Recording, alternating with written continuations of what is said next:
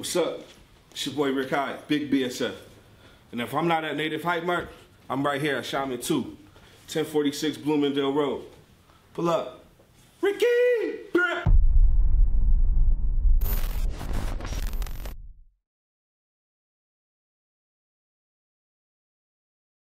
Okay, here we go. Mic check, mic check. That's a new thing that I've never done before. We did a mic check like Daz Effects. Welcome to Moneyball, everybody. I have with me pro baller. I have Troy Banks. Troy, I'm excited to have him, and I have been trying to link up for a little bit, and with some, scheduling and communication breakdowns, we haven't done so yet, but here he is. Great to have you on, man.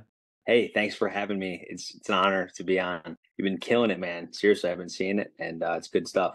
Well, I appreciate that, and that means a lot. It really does. I'd like to think, that you put the work in and it starts paying off. And nobody would know that more than someone who is a pro baseball player. The blood, sweat, tears, and the grind, man. Tell me a little bit about, let's rewind right back to the beginning, when you started playing ball all the way up to where you're at right now. Holy smokes, man. 3 years old for the Yankees at Orchard Park Little League. Never forget it. That was my favorite team. They put me right on that team, and I have vivid memories of my first year. Yeah. From 3 years old? From like 4 years old, 4 Yeah. years old. Yeah. My mom took pictures and used to date them. Okay. So I have a vivid memory of turning an unassisted triple play in my first year ever. And I remember like kids looking around like, what's he doing? So you're growing up in Orchard Park, New York, represent, you're doing the T-ball thing, 6, 7, 8, when you start to explore and play different sports. Yes. Was there any question it was going to be baseball, or was that it? Absolutely. I was a big hockey player growing up. Okay. Loved it. I remember talking to my parents. I don't know which one I love more. And I did have dreams of going to play in the OHL and doing that route. I played AAA for the Buffalo Saints, so like it wasn't like I was a slouch. Okay. But was it the Saints at the time or Buffalo? Yes, it was. I made it to AAA with the Saints, and we that was about the time where we were going to Canada and playing in tournaments and kind of realizing, okay, these kids are filthy. Yeah. Maybe I'm not going to go to the OHL. And that was the most fun I've ever had playing hockey. Yeah. The school coming out to watch you play, like filling leisure rinks, it was good stuff. Yeah, and having that camaraderie, I mean, nothing beats it when you're in that element, right? So the whole time, were you playing baseball the whole time? The whole time, yeah. I never took a year off of ball as long as I've started. Okay. So, again, I didn't know which one I liked more, but I was always, now looking back, I was always better at baseball. Yeah. I just was. Just more natural talent. And what position have you played most of your career? Shortstop. So you've always been short? Second? Did you? They actually stuck me at second for a long time in travel ball because I wasn't the biggest guy. Okay. I was actually probably the smallest guy. Okay.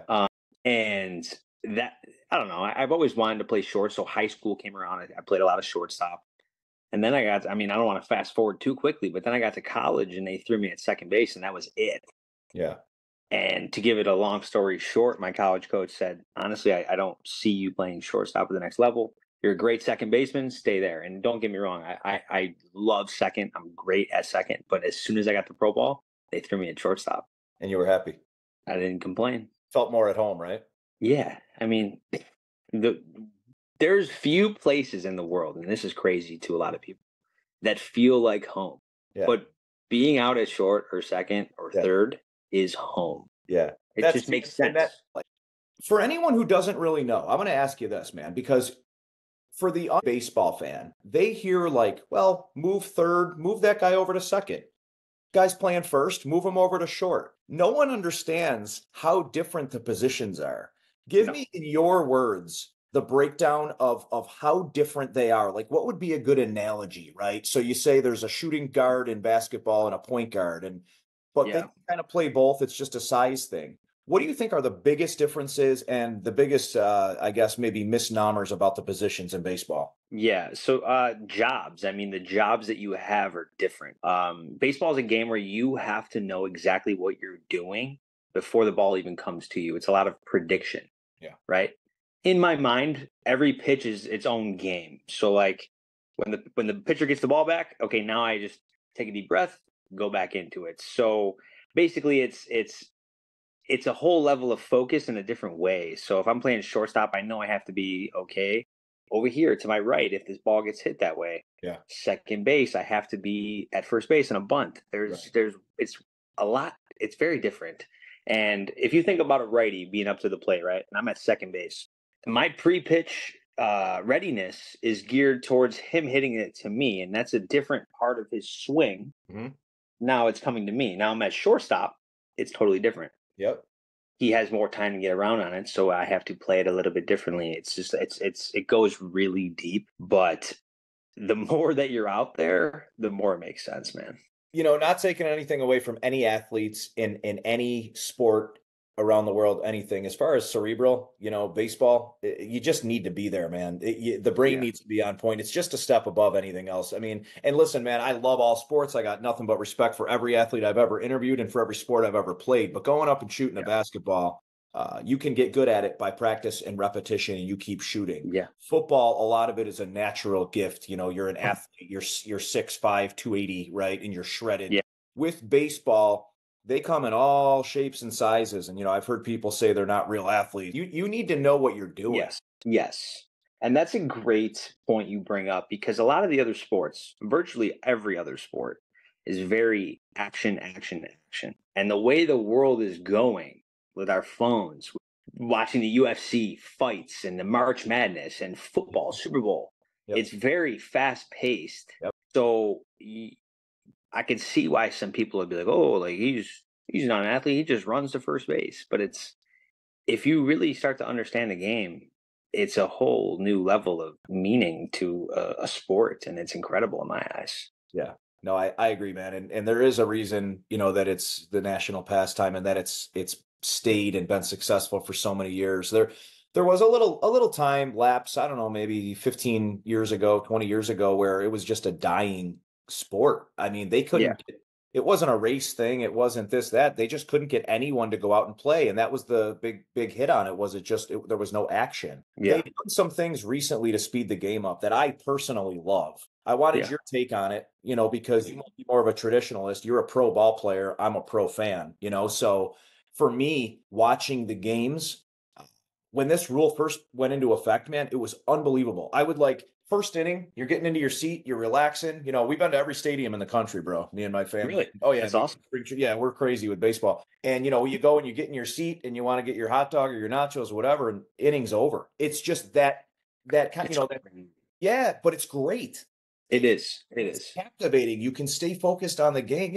The throwing back to first 20 times. You know what I mean? It was like they were taking advantage of it, getting people ready in the bullpen and stuff like that. And it took all that out of it. And do you like the rule changes? 100%. Good. It's like guidelines now. It's good because a pitcher could sit on the mound all day and throw over 1,000 times in the old days. Yeah. That does nothing for the fans and even the players, man. You know what I mean? Let's get this game going. I love the pitch clock and all that. I don't even need to step out of the box. Doesn't bother me. You'll stay right in it. Yeah, man. I have starting the show too and talking to guys like you and everyone from Johnny Damon, right down to Troy Banks, man. I just have a newfound respect for the everyday life of a ball player. Now, again, I can reference every sport I know is different, right? But being a slower paced sport, also it's a lifestyle. So you're in that uniform, pretty much you get up in the morning, right? Say you're taking BP at 10:30, 11 for maybe a 1 o'clock game. Yeah. The men's at 4. By the time you get that uniform off, it might be 6 o'clock at night, and no? Later. Okay. 1 o'clock. I mean, yeah. And that's what I mean. It's an all-day thing, and that's so many games. It's basically every day for 162 days, 190 days, right? Crazy. You're signing autographs. You're playing that role. You're being this person that fans have an expectation for. And I've always felt two ways. There's the fan way to look at it, which is like, hey, this guy's getting millions of dollars because of me and we're going to pay and watch. And now that I've started really getting more involved with the athletes, man, I see your guys' side of it more. And it's like, it's tough. And people say, oh, they make all this money, man. It doesn't matter. BS. You're still a human being. And what? So one day you don't feel like signing and doing something. All of a sudden you're the biggest jerk off in the world because you didn't sign something for somebody or you didn't wave to a kid because you're in a bad mood that day, Yeah, I totally hear what you're saying. And there's a few good points I'm going to make here. One of them being a lot of times you go to games, whether that be a minor league game, a spring training game, a big league game, whatever. And you're like, you look out to the field and you're like, those guys are living the dream, Right. stress free. Look at those guys. But in reality, dude, it is not even close to that. Right. Right. You are fighting for a spot Right. every pitch. I used to go to Bison's games to play so for the right. Jays, and I used to look out in the field and be like, this is incredible. These guys play baseball for a living. But when you get to that level, you want to stay there. Right. And you're a few, Well, actually, no, strike that, right? You don't want to stay there as far as the Bisons. Yeah. But I know exactly what you're saying. You want to stay there and not go backwards. The guys that get stuck with the Bisons and they're frozen in time, right? Yep. Like they might feel like they never made it. Yes, that's You're still true. you're still a pro ball player, right? 100%. And this is a question as old as time. When is it enough? You could get to the minor leagues and be good, but now, okay, now you want to move up. You can get to the big leagues, but now you want to be a Hall of Famer. It never ever stops, man. That's a great point. I love the fact that you just said that. It's you could be the Hall of Famer and then you want to be a commentator. You're so right, man. And that's just us as human beings, right? Like take the game out of it. It's never enough. If you get a promotion, you start living your life different. Exactly. You're spending your money different, and then you want to know, hey, how can I make more? What can I do to make more money? We're just creatures of attrition, maybe, because that's not habit. We're just certain people, right, with that drive. Yeah. Me, same personality. It's that drive to constantly strive and want more, and it can almost Absolutely. be right. Yeah. So we spun off there a little bit, but I'm glad we did, man, because that was some awesome feedback on your end. We did spin out a little bit, but I guess I followed you at Mercyhurst. I saw your numbers, which were kick A here, and high school, right? You're playing for OP. What year was this? This is 2017 was my senior year. Okay, so 2017. Now, what happens as a player who has aspirations, who obviously has talent? People have come out and seen you and watched you, and you're kind of a big deal in Orchard Park, right? I mean, let's be honest. It's like, hey, man, this kid's got potential. Yeah. What's going on in your head, and what are the moves? Like, is it like, hey, man, I got to go get an agent? Do I talk to my parents? Well, take me through that process a little bit. Spend a few minutes and tell me what goes on. So I don't know if you know the name Dave Hounds. Yeah, of course. Philadelphia Phillies third baseman. Yeah, so he had a son. His name is Bubba. Really good friend of mine. Okay. Bubba was a senior when I was a freshman, and Bubba got drafted to the Detroit Tigers. I'll never forget it. It was a big deal. And I was like, I was on JV my freshman year, and I was the first JV guy in Orange Park history to hit for the cycle. Like, I was a freshman on the big field, and I'm a little guy, like going deep on the big field. So they pulled me up for the playoffs in varsity, and Bubba was the starting shortstop. Right on. And I was his backup for the playoffs. Yeah. So it was really cool to kind of see, okay, this kid's about to get drafted. Was he drafted at that point? He was drafted come playoff time. So yeah, before we started. Okay, yeah. Which was insane to me. I mean, just you even playing behind him and knowing that this guy was drafted by the Tigers, right? Yeah. And shout out Bubba, but I'm going to say something here. Coach, one of our coaches was like, he would come up to me and say, you got to keep working hard, man. Like, I really do think that you're going to be better than Bubba. So if Bubba got drafted, I'm going to get freaking drafted. Right. And this is going to be a great life. Fast forward to my senior year. I was one of the top players in the area. Another one was Josh Sherwick. He played for Will North. LG Castillo was in Lancaster. So I knew I was one of the... Yeah. He got drafted to the Brewers. Yeah. So I grew up playing with these guys. Right. I knew how good I was. Yeah. But I have humility in this, but I know that a big reason I didn't get picked up was because of my size. I wasn't that 6'5" prototype shortstop. You know what I'm saying? 100%. And you knew that. Go ahead. And maybe I didn't. You know what I mean? I can only say that now. I was very immature as a senior in high school.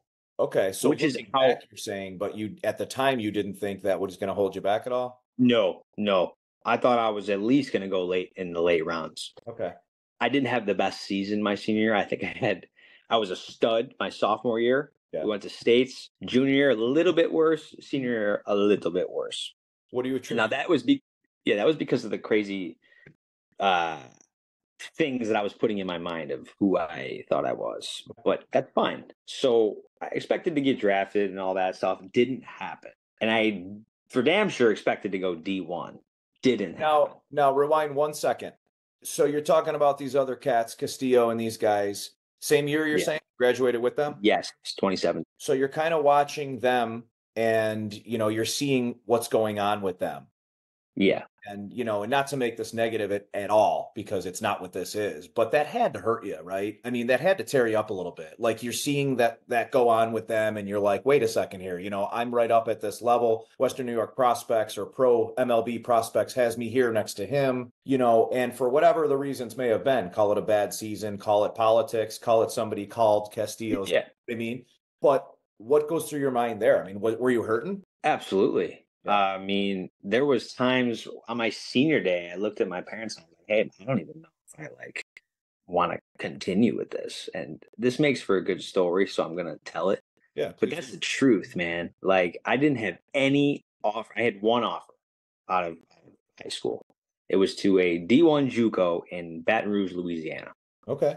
And that's only because my mom, shout out my mother, emailed the coaches in the South because she knew I wanted to go to Florida or Georgia or Louisiana to play ball. Yep. So she would go to work, and she was a school counselor at Eden, and she would email these coaches and say, hey, I have a son. First one she reached out to said, bring him down.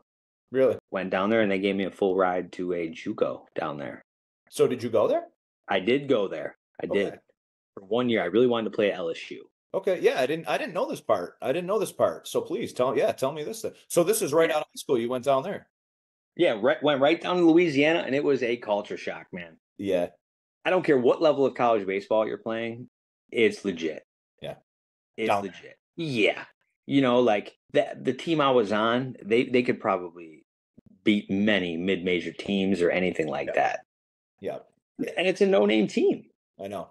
People don't understand that. And I even tell, my wife, Trish, or my family or whoever, as far as opportunities go, you were special. And that's why you were elite in Western New York. You had a natural gift, bro.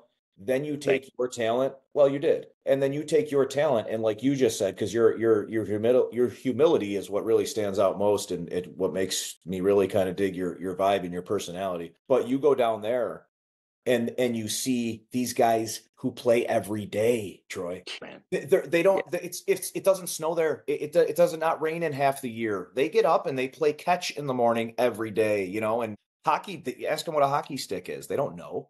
So they don't know. They did. Right. They don't know. Yeah. They don't know. You're screwing around with both sports still, and having fun on your high school team with hockey. And every day, those cats down there were at batting practice. Absolutely. So down in Louisiana, it actually didn't go as planned. So this is another cool story. And I'm sorry if I'm getting long-winded here. No, I'm enjoying them. So in the fall, I get down to that school, and I'm a full ride guy. I'm not paying for anything. Right. So I'm going to be playing. Like, that's just how it goes. You get a scholarship, you are going to get more shots. Right. Just like the draft. If you get drafted higher, you're going to get more money. That's how it goes. Yep. So we do a ranking of all the position players that come to the tryout for the JUCO team.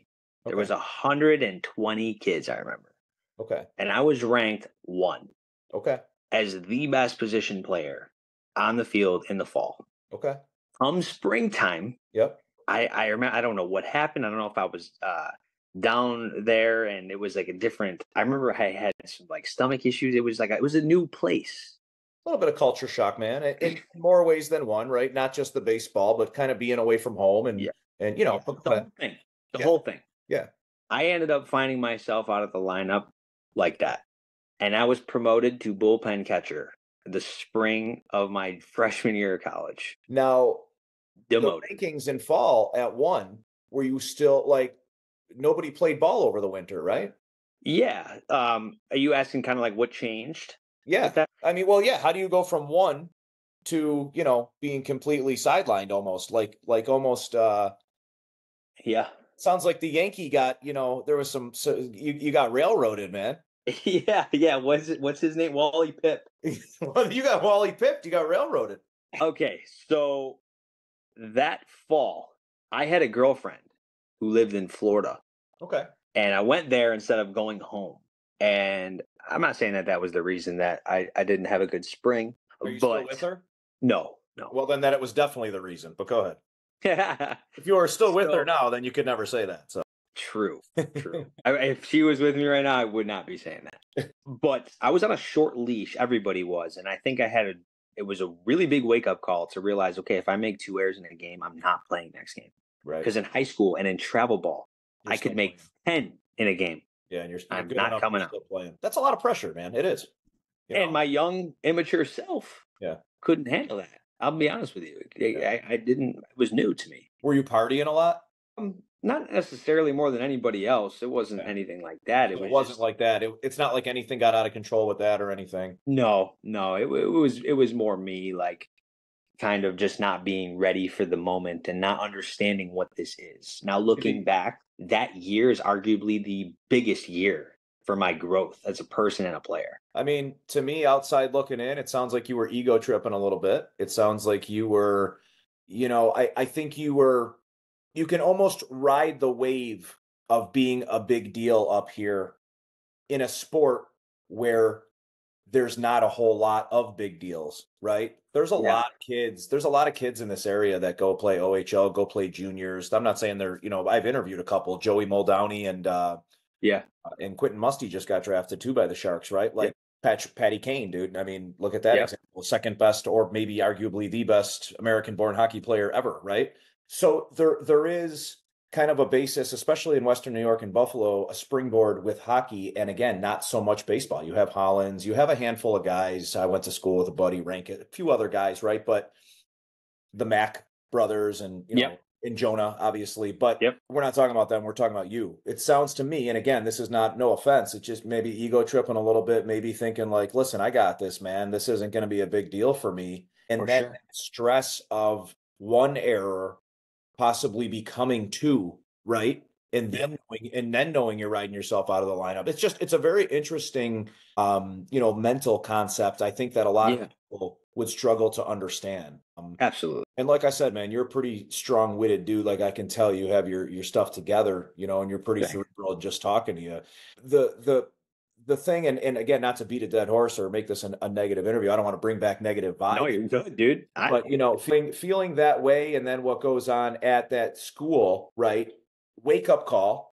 Might have been the greatest thing to ever happen. Ever. Right? I'm a believer in everything happens for a reason. Karma, I'm that guy, man. I got tattoos all over me with karma, and I just really believe it. Then you get back up here, Mercyhurst, Yeah. So actually, the year after that, I went to N-Trip. I went to Niagara County Community College. Oh, okay. Okay. So Matt Klingersmith, the coach of that team, always was watching me play travel ball in the area. So, mind you, I get done with that season, my freshman year, and I call him, and I'm like, okay, I have no place to play next year. Like, hey, do you mind if I come to N-Trip? And he was like, I can't believe Troy Banks is on his phone right now with me. Wow. Because he thought something of me. At that time, I did not think of myself. Yeah. Yeah. And that's just the truth of it. Yeah. So I go there, and that's where it all changed. For some reason, that was it. I wasn't going to mess up again. I was not. I realized what this was, and it was a grown men type thing now. It wasn't like travel ball, like mom's going to buy you Gatorade. It's like, okay, if you want this, you got to do it, man. Right. Right. I think that's such a huge learning experience that I really hope, again, me being involved with coaching and everything with these kids that are 10 years and younger and involved with academy and stuff like that now, I would play this for them. And I would say, guys, I think the key take out of this interview is, quite honestly, start earlier with that mindset. You know what I'm saying? Like, you still want to be a kid and you still want to have fun, and you can't take that element out of it. But like, after you saying what you just said, had you taken this a little bit more serious, right? Let's be honest. Yeah. From a year or two back. And again, man, you're in a great spot right now, right? Yeah. But we might be watching you on SportsCenter every day. You know what I mean? Because the talent was certainly there. So crushed it with Mercyhurst, though. Had great success there. Fantastic success. Yeah. Absolutely. And, was there ever any, and again, now I mean, I introduced you as a pro ball player. That's what you're doing, right? And again, we'll lead back to, there's Major League Baseball, there's Pacific Coast League, there's Cape Cod League, right? Yep. Just massive. Frontier League, Pioneer League. Yeah. So tell me a little bit of, I mean, for again, people who might not know all the different baseball leagues that there is as a pro ball player. Yeah. You know, where are your options? And let me ask you this straight up. Are they sustainable for income and for living?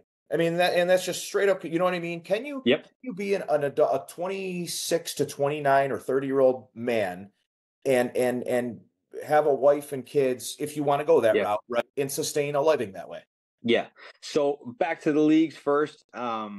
There is a bunch of leagues that are more prominent than they once were. And the reason for that being is COVID knocked the MLB draft in half and got rid of many major league affiliate teams. So the Major League Baseball is not picking up the slack as much financially with these teams. Okay. So they're now independent teams that fund the affiliate leagues and all that stuff. So you go to an independent team, you're more in it than ever. It used to be you're not. Yeah. But now there's less teams in the affiliate ball world, so you have a shot. Okay. But these teams are not funded by Major League Baseball. They are funded by their city, their fan base, their sales. It's pretty cool, man, to be at these parks and kind of feel what that's like. And there's so many small town teams in the country that people may have never heard of, but you go to a game and there's 7,000 people loving the team. Were you ever down there? Did you ever get invited to a spring training or anything, like to play with an MLB team? Were you down? Did you ever get a shot in that regard at all? So no, not with an MLB team yet, but like I said, I'm still in it, and that's the that's in here. Spring training is kind of winding down now, so sure. The spring trainings for the independent leagues are just now starting up. They are mid to late April. Okay. So season a lot shorter. Do they play half the games or something? Not necessarily half the games. They probably play 100. So the plan is to get signed to spring training here soon. I've been talking to a few teams, and it's looking pretty good. They've seen me. I went to free agent workouts in San Diego, Oakland, California. I was living out in California, so I was able to go out there. Now, how does that work, though? Give me a breakdown of again, me even. This isn't even the fans. This is me. I have no clue. So with these other leagues, do they have drafts also? Yes. Okay. There is a draft that I'm going to. There's a draft I'm going to for the Frontier League on April 24th, I believe, in Washington, Pennsylvania, where the Wild Things play. And that every team has to pick a guy, has to. So you're going to get 150 guys from all over the country, and then they're going to go into a draft. And then the thing about it is, even if you don't get drafted, you can get signed mid-season because it's so cutthroat that they'll be releasing guys 2 weeks in. So now when you get signed to these teams, they're not paying you nickels, but they're not paying you millions. The Pioneer League in the West Coast is now paying their players $3,000 a month. Okay. So it's not like. And is that kind of a standard of what they're doing in most of them? You'll see $2,000, $3,000 a month. Some really good players in these leagues will be making $4,000. It's not like you're dead broke, but if you have a kid and a wife, that's a different story. Right. I don't. Provided your health is still there and you're training the right way. I know some guys don't, and that's but you have to find something that works. That's kind of why I've started my own business. I mean, I'm selling batting gloves now, and I'm promoting players, younger players, to colleges and doing that kind of thing. So, because real quick, is it a baseball school? Is that what you're doing? No, it's called Banks Baseball Co. My logo is a bank, and it's invest in yourself is a slogan. It's kind of so it's pretty cool play on words. That's pretty fresh, man. No, I like that. That's cool, man. So hold on. So investing in yourself as a player. It almost sounds like borderline agent type thing, right? Or we do camps. We do a lot of player promotion. We do a lot of teaming up with other companies and to do these camps all over the country. And I have found a niche in that. I love working with the youth. It's a big thing to me. I just love it. I'm good with the kids. What are the ages? Oh man, I have 6 to 17. Seriously. Okay. This was awesome, dude. I really appreciate you, Troy, taking the time. It's been a pleasure. Thank you. Yeah, man. We will catch up real soon and have a great evening. You too, buddy. Thanks.